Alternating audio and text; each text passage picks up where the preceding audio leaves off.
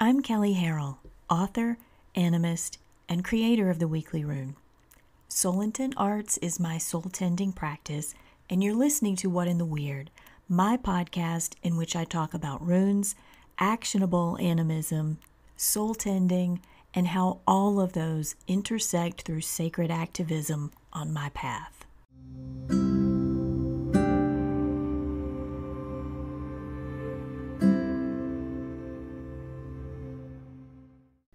Thank you to everyone who listens to the podcast, to those who send notes and share their experiences of the runes.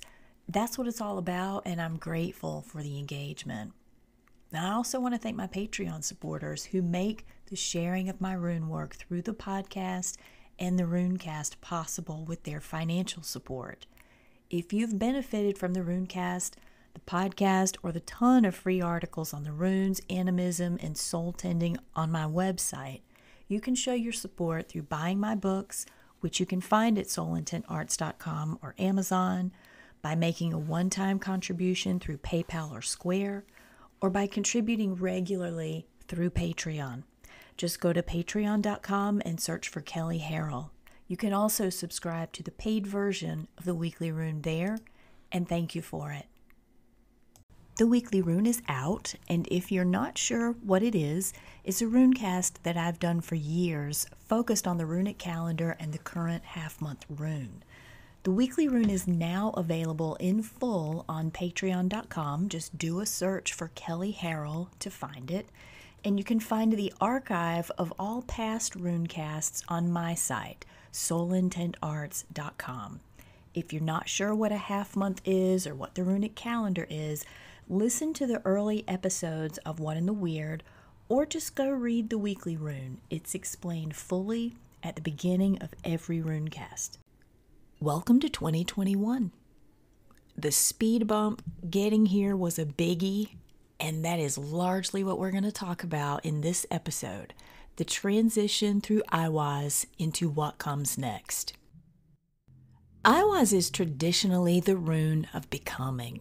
It's smack in the middle of the Elder Futhark, the 13th rune, so it represents a turning point of sorts, a meeting of extremes at middle ground. For a lot of people, that middle ground is literally and figuratively Midgard. With this yew tree overtone of world tree earthy roots that support from beneath and branches that rise into our interpersonal, Eihwaz brings us a symbolic awareness of ourselves in this life, in form, as a catalyst of all things. We are embodied, souls in flesh, and that synergy point gets shit done. Midgard is the spark of agency. It's the fusion of the best of all our qualities to leave the planet better than we found it. Except for when it isn't, right? So many reasons why that perfect delivery into form doesn't go so great, and most of them are things we can't help. Y'all know that saga. Big systems, family systems, ancestral trauma, personal trauma. You know, you and I have been having this conversation for a long time, and if I haven't said it lately, thank you for participating in it and moving it forward in your own lives and work. I know that you do. So I'm not going to outline all of the speed bumps. I did that all last year. We've all been living our versions of them. So let's keep showing up for each other and scaling them, yes? What I'm going to focus on instead is where we are in the great human trajectory of life past all that stellar stuff that happened around winter solstice. In the context of this half-month rune, Eihwaz. It sounds big. It is big. Lofty even, but here we go. The solstice itself was with Yera, a massive house cleaning, and the aftermath of that is Eihwaz. The house may be clean, but when it's done with a flamethrower, now you can't find the TV remote, right? Basic life looks super different after this kind of cleansing. Remember, Eihwaz, the middle, the meeting place of life and death. I don't know about y'all, but over the solstice, my playing field was leveled Again, I'm not even going to play that what that means for me is the same as it is for other folks. Nobody in my family died. No one is sick. And I say that to keep where I'm going with this in the proper context, which is my sense of being leveled was psychological. It's very internal, and it's about my inner cosmology, which is so Eihwaz. The ultimate midpoint of soul and flesh is embodiment. It's a life lived aware, fully, completely present to the junction of soul and form. And even that way of being in this culture isn't all it's cracked up to be.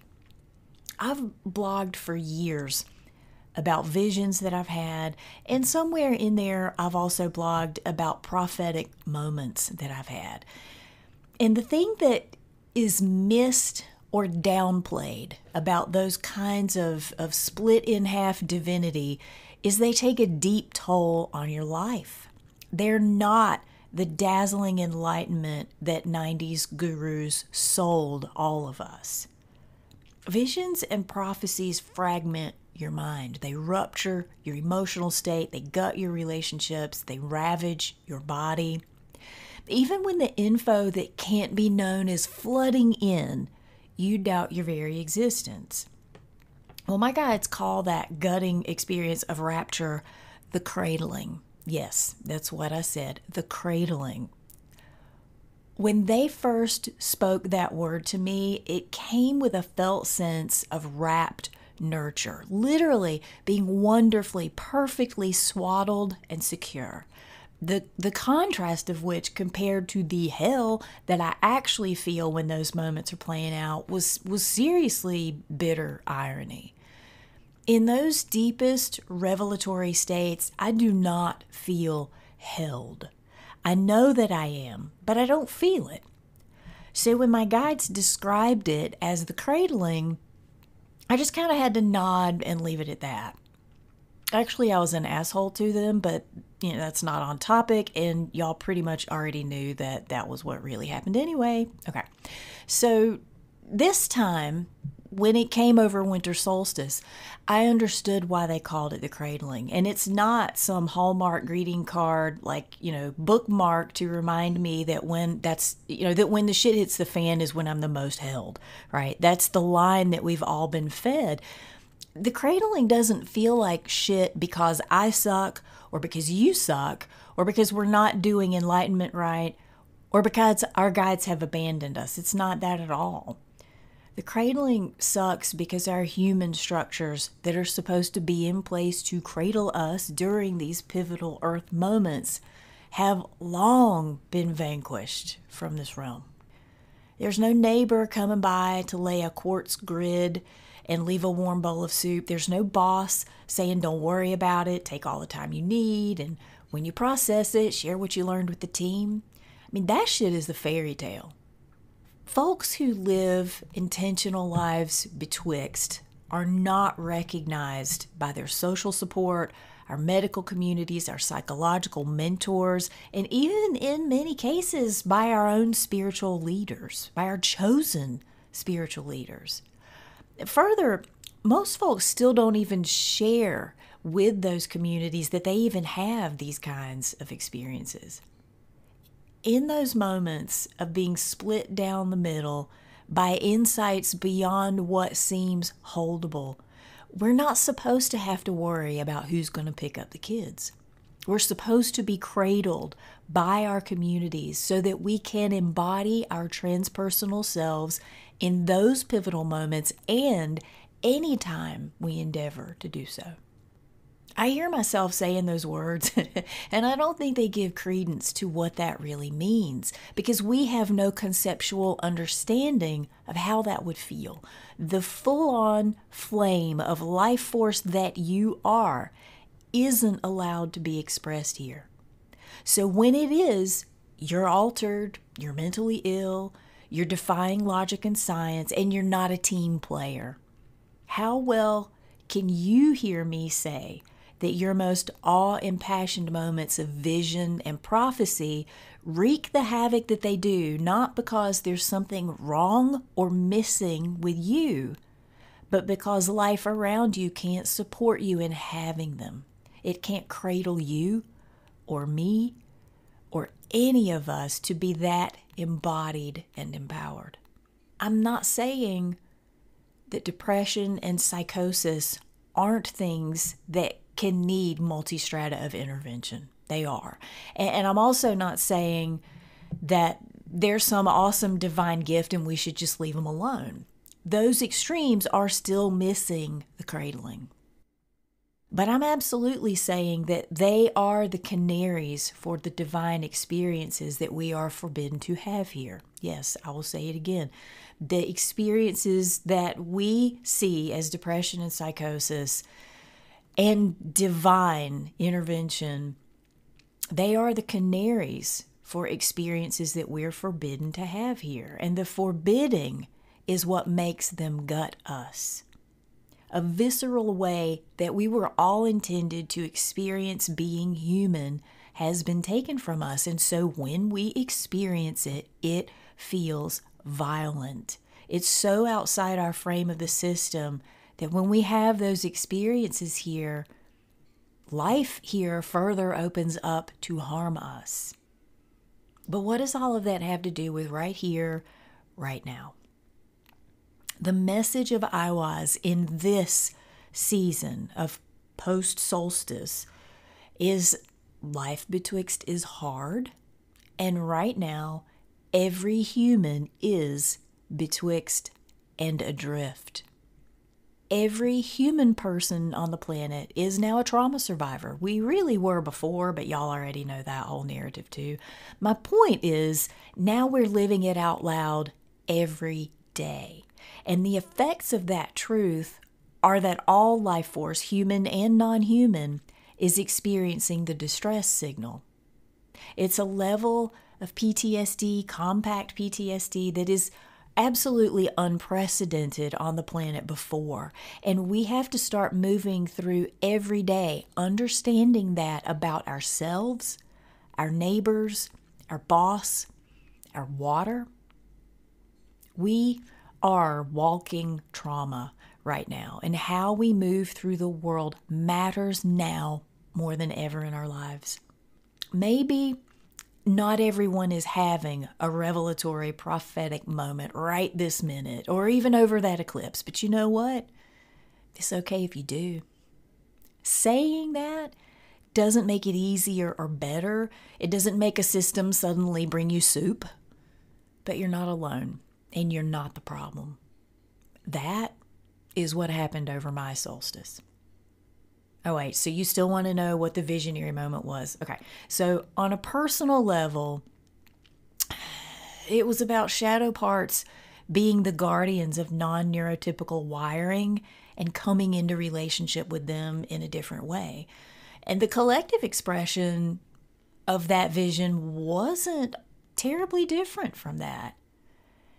In the full weekly runecasts for the last few months, I guess, over the last 6 to 8 months, I've talked about how the rules are changing. The strategies we've assumed for how we engage Weird and Orlog to move through this plane are changing, and we haven't gotten the new playbook yet. Part of our upheaval is trying to navigate with the old ways, even though they don't work anymore. Dealing with the bouncers of the old ways who don't want to let us move on, trying to feel our way through with no grasp on how to move at all, not knowing how long this state of flux will last, and wondering how to plot our course and ground and embody despite all of that. The absolute upheaval through that eclipse and the convergence and solstice and COVID and revolution cleared a path, by which I mean with a bulldozer, no finesse, cleared out shit that we would not otherwise do ourselves or don't know to do. And now, right this very minute now, we get a breath, a tiny, short breath with a glimpse of new grounding. It's not the full reboot. We're still in the midst. There's still files missing. The update's going to screw things up that we think worked fine before. There's more to come. But right now, we have a breather. And we gained information. Whatever happened over that eclipse for you, for us as a culture, it's the freaking gospel of what needs to change or be let go, whatever. But see it for what it was and do what you can to implement it as a new way of being. We need it so that we have better shock absorption for the next speed bumps for ourselves and for our communities. Throughout this season of the podcast, I've included the half-month affirmations at the close of each episode. But for this one, it's the challenge of Eihwaz from Runic Book of Days that rings deepest for me right now. And that is to greet the true self and stand in it ongoing. That means no matter what, you be you. All of you. As much as you can be. Thanks for listening. If you have questions or insights about working with the runes in season, or you just want somebody to bounce your ideas off, feel free to email me at Kelly, that's Kelley, at soulintentarts.com, or you can call into the Anchor app, which you can download for Android or iPhone. Also, check out earlier episodes by downloading them from Google Play or iTunes and various other podcast platforms. And you can learn more about me, Runic Book of Days, and my work by visiting soulintentarts.com or on Instagram at Kelley Soul Arts. I'm Kelly, and this has been What in the Weird.